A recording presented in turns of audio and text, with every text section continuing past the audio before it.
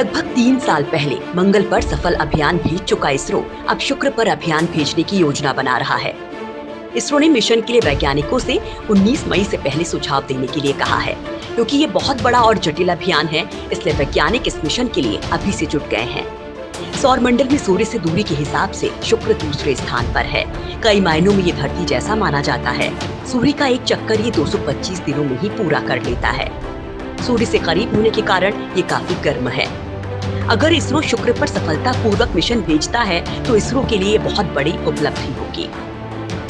योजना के अनुसार 175 किलोग्राम वजनी एक वैज्ञानिक उपकरण यान के साथ भेजा जाएगा, जो 500 वॉट ऊर्जा से चालित होगा।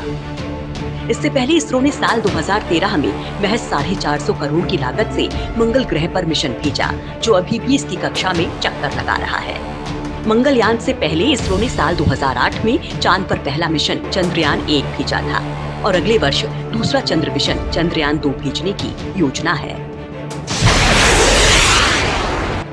टीम इंडिलिंक्स।